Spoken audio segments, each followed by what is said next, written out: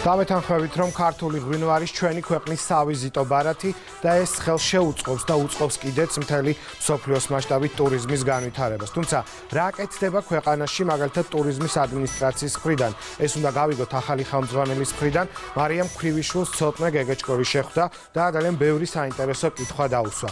Მოусმინოთ და გავიგოთ რა გამოცდილებით და ხედვით მოდის ის ქვეყნის ერთ-ერთ ყველაზე მნიშვნელოვანი მიმართულების მეტი განვითარებისთვის, ასევე რა პრობლემებს ხედავს ტურიზმის სფეროში.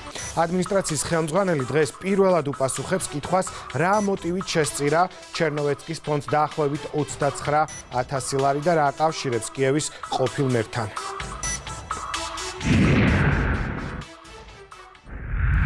მარიამ, მადლობა რომ დაგვთანხმდით პირველ ინტერვიუზე. გსურს რომ საზოგადოებას გავაცნოთ თქვენი თავი. მოგესალმებით.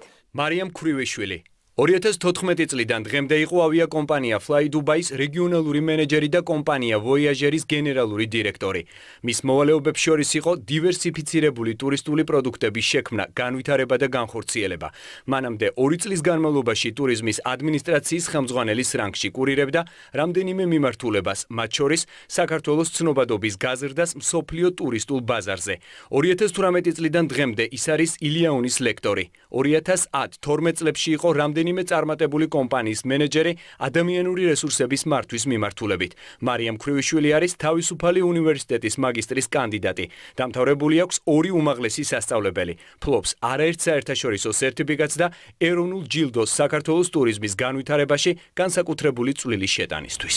რა გამოცდილება გაქვთ იმისთვის, რომ ჩაიბაროთ ქვეყნისათვის ერთ-ერთი ყველაზე მნიშვნელოვანი მიმართულება, რა ცოდნა და კონტაქტები გაქვთ, რომელიც უნდა გამოადგეს ჩვენს ქვეყანას? დაახლოებით 10 წელია ტურიზმის სექტორში მუშაობ და ვარ დასაქმებული.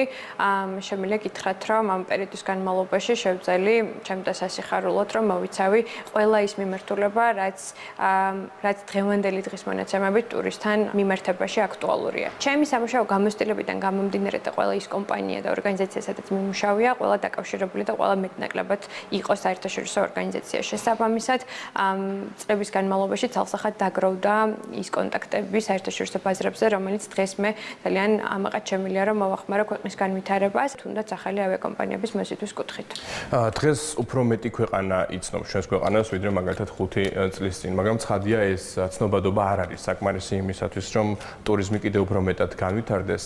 რა გეგმებით მოდიხართ თქვენ და რა არის თქვენი პროგრამა მაქსიმუმი? შეხედულებები რაც და გეგმები რაც არის, უმნიშვნელოვანესი არის, რომ ძალიან ეფექტურად მოხდეს განსაზღვრა მოკლე საშუალო და გრძელვადიანი სტრატეგიების იმისთვის, რომ ზუსტად ვიცოდეთ რა დროის ჭრილში, რომელ ბაზრებზე და რა სტრატეგიებით შევდივართ. უპირველესად, აუცილებლად გავაკეთებთ აქცენტირებას იმ ბაზრებზე, რომლებიც უფრო მეტად ეფექტურია ჩვენი ქვეყნისთვის, გვაკავშირებს პირდაპირ საჰაერო მიმოსვლები და გრძელვადიანი პერსპექტივით უკვე დღეს დავიწყებთ მუშაობას იმ ბაზრებზე, რომლებთანაც დღეს ამ ეტაპზე არ გვაქვს კონკრეტული ტურისტული მიმოსვლა. ვიცით, რომ გარკვეული პრობლემებიც გვაქვს შიდა ტურიზმის მიმართულებით, როგორ აპირებთ ამ პრობლემების მოგვარებას და როგორია თქვენეული ხედვა ბიზნესთან ურთიერთობის? ჩვენ ვაპირებთ, რომ ძალიან ეფექტურად ვიმუშაოთ ამ პრობლემების აღმოსაფხრელად. ეს უპირველეს ყოვლისა შეიძლება შეეხებოდეს და შეეხება უცებად ინფრასტრუქტურულ განვითარებას. არაერთხელ აღინიშნა, რომ საქართველოში ჯერ კიდევ გვაქვს გამოწვევა, რომ მომსახურების სფეროში ამაღლდეს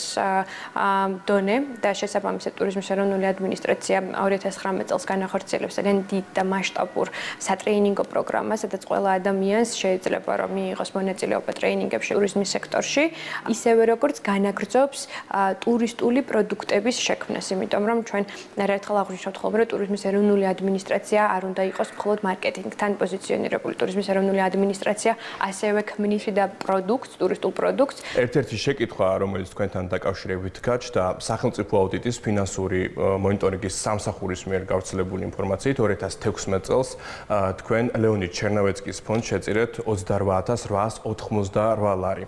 რომ გვითხრათ რა გაკავშირებთ ამ ფონდთან? ჩემი ოჯახის წევრი მართავდა აღნიშნულ ფონდს 2012-2016 წლების განმავლობაში და ის რომ შენატანი გაკეთდა, ეს დღე-პირველიდან ბუნებრივია ცნობილი იყო, რომ იყო საჯარო და სულ ეს არის რისი თქმა შემიძლია.